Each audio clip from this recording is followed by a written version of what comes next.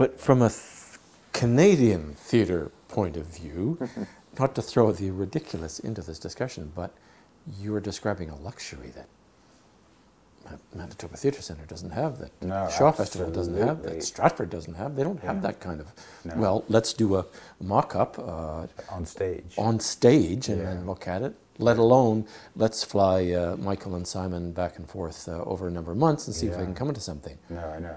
No, it's an incredible luxury. And so you are careful to hopefully avoid situations where that economic box ties your design instincts very tightly to your desk, so to speak. No, I think I'm fortunate to work in those sort of situations where I can, where I'm able to do that. I think that's a better way of putting it. I feel, incredibly fortunate to be able to work in a situation like that in the, Amsterdam Opera, which is a fantastic facility full of, these wonderful people who all know what they do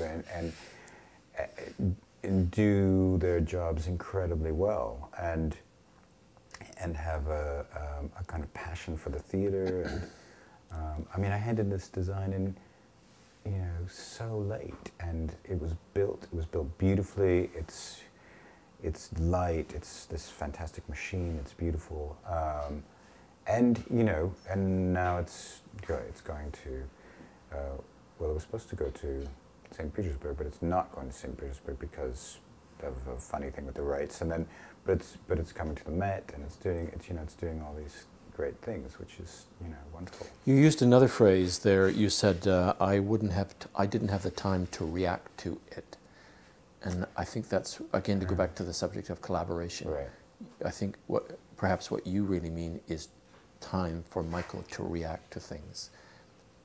And I want to ask about your reacting, because it's very interesting. That's what collaboration is, sitting down and reacting to what the actress says, or the director says, or what the music says to me. Yeah. That's how I react to it. Yeah. So I guess my question is, what's the mechanism of your reaction when you listen to a Wagner or a Benjamin Britten? And what's your mechanism reacting to notes from a score or words from a text? Because you've described following character and how characters move and what they want. Yeah. But say, how do you react to music? Do you just sit down, shut the windows, and play the score 10 times? Yeah. You listen to I mean, the best thing I think with music, if you can, you listen to the whole piece all the way through. So you try to get a sense of what the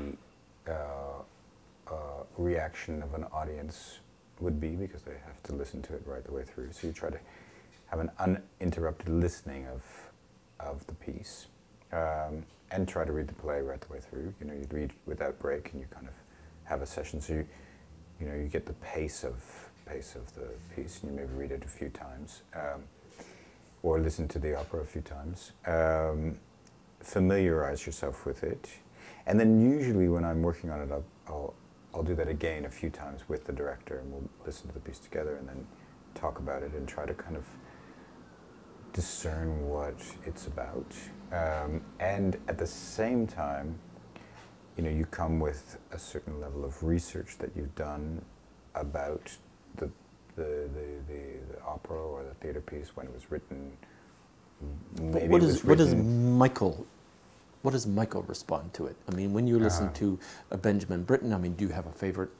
Does your musical taste or palette take you to Stravinsky and Schoenberg, or does it take you to Wagner and Puccini? I mean, how does Michael? I'm totally impressed as how you're always thinking of someone else's reaction as you react to things, and that's altruism, which is astounding.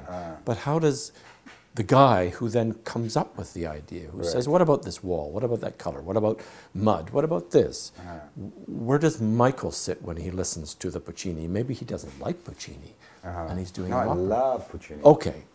Love Puccini. No. So, no. Are you a romantic in that sense? I'm completely romantic, and I listen to the music and respond emotionally to the music. So, but I don't, and I don't listen. I think it's sort of almost a little bit dangerous to listen to something and think, oh, blue.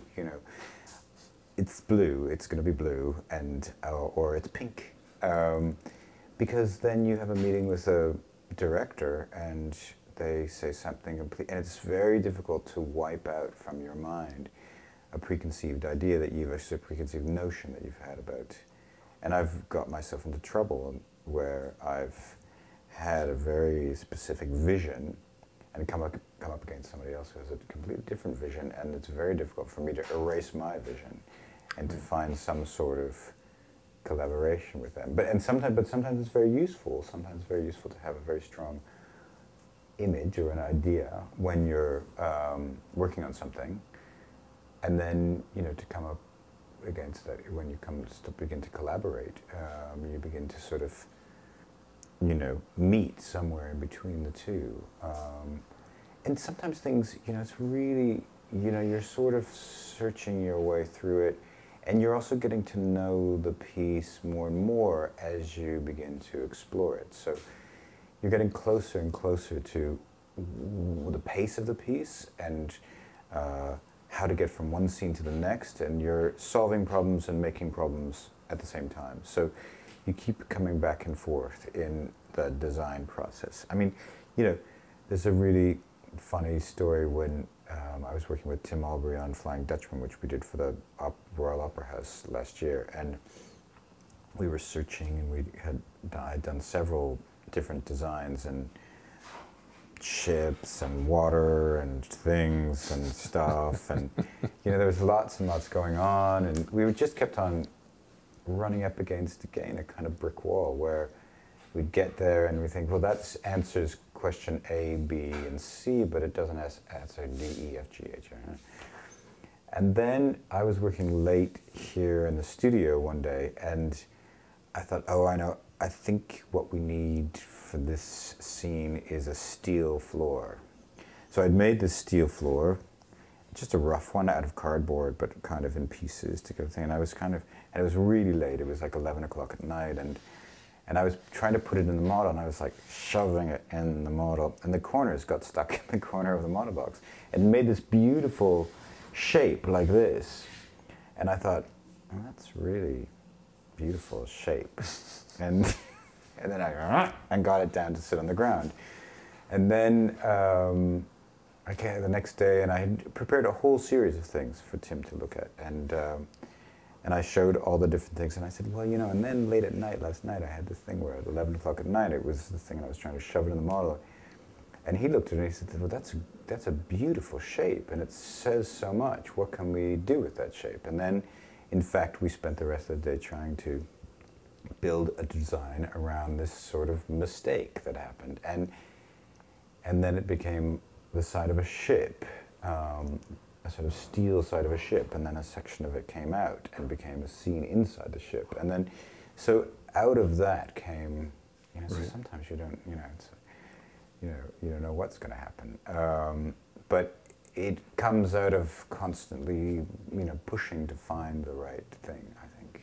I mean, to put it in if I wasn't talking to you, who is a fantastic designer, it would sound like the blind leading the blind, groping forward and trying to find something, and you and Tim's describing that. Yeah. But then again, your instincts and his instincts of listening, as you say, are so... but for example, the design, it's very interesting. I was so pleased with my shape. I thought, that's great, that's it, it's perfect. That's the design, it's going to be great, and everybody's going to love it. And Tim was, but how do we do this scene, and how do we do that scene? And and I would say, well, no, you put a chair on it, and maybe bring a table on, maybe.